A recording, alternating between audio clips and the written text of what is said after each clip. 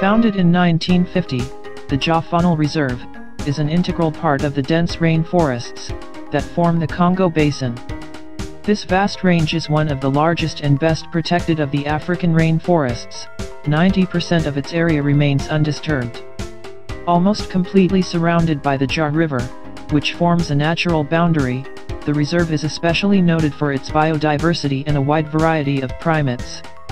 Covering an area estimated at around 526,000 hectares, the reserve is home to many animal and plant species, several of which are globally threatened, including western lowland gorilla, chimpanzee, and forest elephant.